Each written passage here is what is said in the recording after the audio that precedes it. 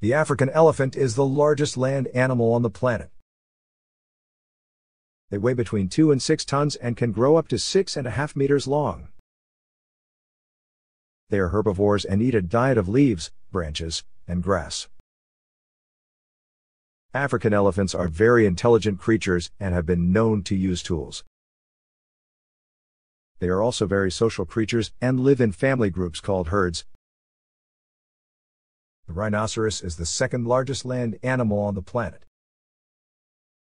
They weigh between 1 and 3 tons and can grow up to 4 meters long.